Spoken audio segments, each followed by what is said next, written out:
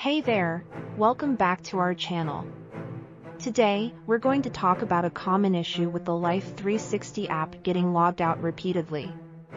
It can be frustrating, but don't worry, we've got some solutions for you.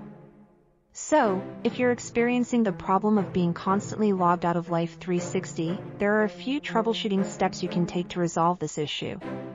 Let's dive into the solutions. One common fix is to clear the cache and cookies on your device. This can help resolve any temporary data or login issues that may be causing the problem. You can find this option in your device settings or browser settings. Make sure that your Life360 app is updated to the latest version. Sometimes, outdated versions can cause login issues. Head over to the App Store on your device and check for any available updates. A simple but effective solution is to restart your device. Sometimes, a quick reboot can resolve underlying issues that are causing the app to log you out.